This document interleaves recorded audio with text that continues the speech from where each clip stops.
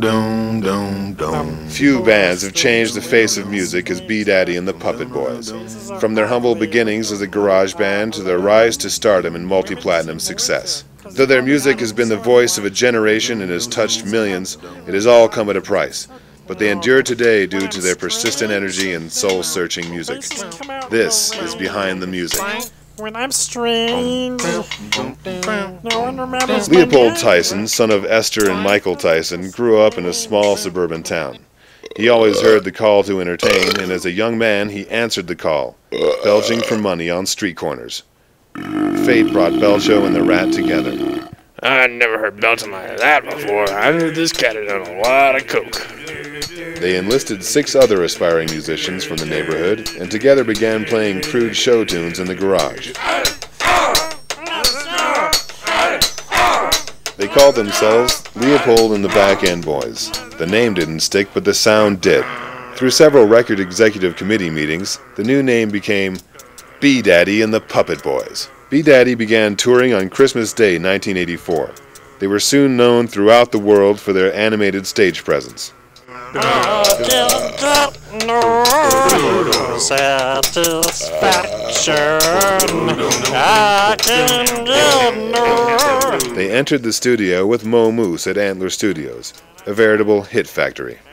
They had this sound I'd never heard before, distinctive but grating to the ears like nails on a chalkboard. By the time I was done mixing, it was not quite as awful.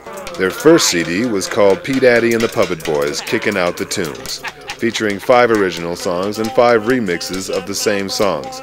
It instantly shot to number 1. Their second CD, surprisingly a best-of compilation, featured 9 of the 10 songs from the first album. It was like they really found themselves on that second album. Knocked the stuffing out of the first one. They began their never-ending, non-stop, continuous, infinite tour schedule. Dude, like, the remix of the Blue Danube really rocks over the old Blue Danube. I got their first CD, but their second CD was really dreamy. They're so hot! But soon, the road took its toll. Where's my Tic Tacs? I got your Tic Tacs right here, you talented pal of fluff. Shut up, man! Don't listen to him, it's just the booze talking. It wasn't long before the Rats' problems started affecting their performance. You're out of control, man. It's the booze of the band. I can stop anytime. I don't need you guys. But the Rat would see harder times before reality came crashing down around him. And when it seemed things couldn't get any worse, the band hit rock bottom. Through a series of almost inconceivable calamities, Burpo was rendered almost totally unable to shoot milk out of his nose. The band reconciled at his hospital bedside. I thought we had lost Burpo.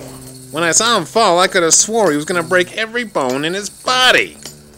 Amazingly, modern medicine brought Burpo back from the brink of death. The band started a reunion tour almost immediately and put out a live album which was a note-for-note copy of their greatest hits album.